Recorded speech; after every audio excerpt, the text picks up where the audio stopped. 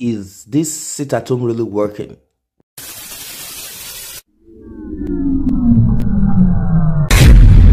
Hi everyone, welcome on board to Helper.tv. For those who are not conversant with this, it is the order given by Nnamdi Kanu, who has been kept in the custody of the Nigerian government, the regime of Major General Muhammadu Buhari. And of course, this happened because the government of the day, the regime of Buhari, had support from certain elements in the south of Nigeria, southeast of Nigeria. Now that Nnamdi Kanu is under lock and key, and his expectation is that the sit-at-home will pressure the regime to consider releasing him, but that is not the case. Sit-at-home will not, push the economy of the southeast up. It is going to reduce their economy. They will be poorer. That's what it is. And this does not affect them. I mean, when I say them, the group of people I'm talking about. It's not really going to affect them per se. They have money. You saw the dirty money that they hid. They have money hidden that will last them for 100 years. But let us look at the economic implication of this. And is this going to force the government, our government, this type of government that we have in Nigeria, to look into releasing Nnamdi Kanu? Now, this sit-at-home has brought about certain groups. We don't know if they are pro-Biafra, if they are Ipob, or they are unknown gunmen. They have attacked and killed people across the southeast. They've killed Igbos that they believe are not listening or agreeing to the sit-at-home. Now, there is a man called Simon Ekpa. Simon Ekpa, according to the reports we are having, reactions that we're having, some have called him a terrorist, some have called him this and that. That's because there is this dichotomy, there is this division. There are people who are followers of Nnamdi Kanu and the group and the emergency committee that he created to handle affairs as he is in detention, as he is in jail, prison. Now, we've not seen someone who is outspoken like Nnamdi Kanu in that IPOP group, someone who can handle and take over. I think Nnamdi Kanu did not foresee this, or he was worried that someone else would take the shine or something. The group that was created, the committee that was created to handle, to give instruction, we didn't see someone who will step in. Since the deputy to him had a fallout and he's on his own, we've not heard anything from him till date. He tried creating a group, but he's not as loud as what we want. He's not even saying nothing anymore at this time. So we observe that there is nobody taking charge from the committee. We've not heard anybody speaking, continuing, or were they giving order to pipe down because of Nnamdi Kanu so they can negotiate his release? We don't know. Now, Simon Ekpa decided to take over arms of our affair. He decided to do what he needed to do. He came out, he asked for access to Radio Biafra. He wasn't given because they don't want him to take over or take the shine. You see, it's about someone hijacking or taking the shine. I thought he should have been given access to someone giving access to speak, and the person can be monitored. The committee will monitor the person. If the person is not moving in line, it will be cut off. I don't know what happened. You see, it's not easy to have a nation and to plan a nation and to move progressively. It is not easy.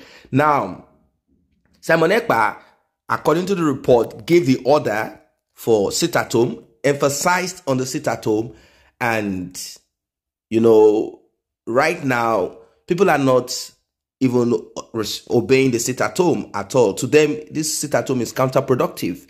They are not sitting at home for nothing, not going about their daily business. Who is going to give them food? How are they going to put things together? So, according to correspondents who monitor the situation around the towns in the southeast, on Saturday, particularly Owerri, Imo State, they saw that people got married, people were in attendance, even though people have been murdered, people have been killed to enforce this sit-at-home.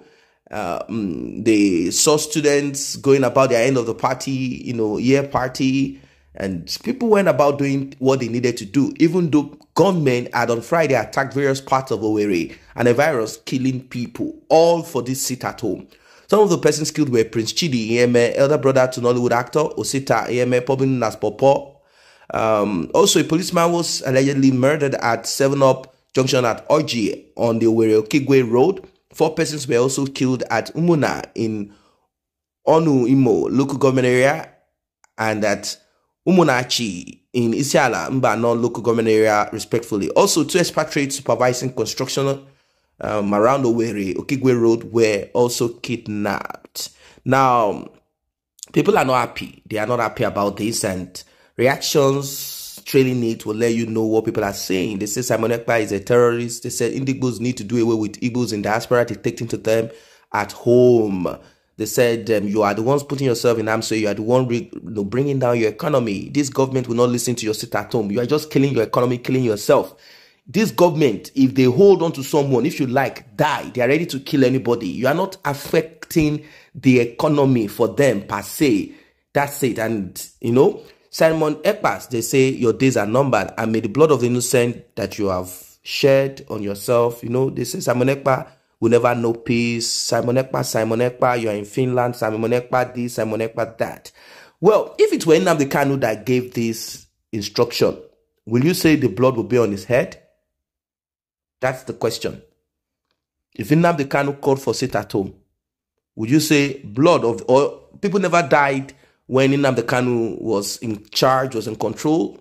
People died. People died.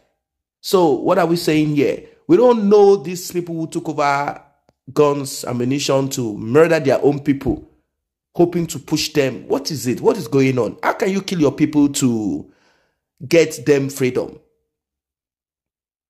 What is really going on here? Now, some people said it is not Biafrans that are doing this. They say it's political parties that they are using this opportunity to kill opposition in the name of sit at home. They say Simon Ekpa is simply doing what Nnamdi Kanu would have done. But unfortunately, this is turning into a deadly circus. It's turning into a bloodbath.